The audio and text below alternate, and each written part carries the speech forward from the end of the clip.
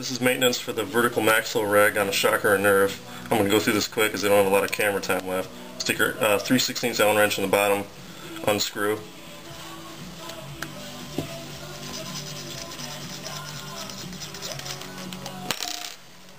Once the thread's disengaged, it'll come out. Now the piston is located in the bottom here. You have to get that out, so I'm just going to go like that and it comes out pretty easy.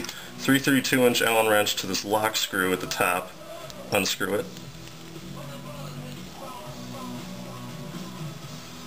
Set that down. Now this large 3/8" Allen wrench goes into the top of the rag and unscrews everything out the top. This is the poppet and the poppet spring, which will come out along with it. Set those there. For regular maintenance, all you have to do is take a Q-tip and clean down the inside of the vertical maxflo rag. Now flip the Q-tip around and clean this flared part of the poppet.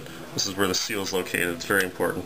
You can take a cloth and clean piston. You're now going to re-grease and reassemble the rag, which involves taking a little bit of grease from right there, sticking it right on this O-ring located on the poppet guide here. You can also do the small one on the bottom.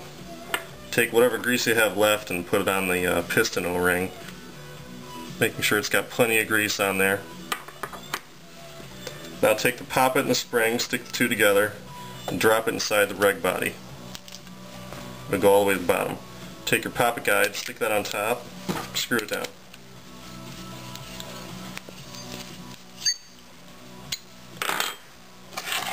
Take the piston with the side having a small O-ring going up into the reg body. Push it up with your finger as far as it'll go. Then take the adjustment spring pack, stick that in the bottom, screw it in.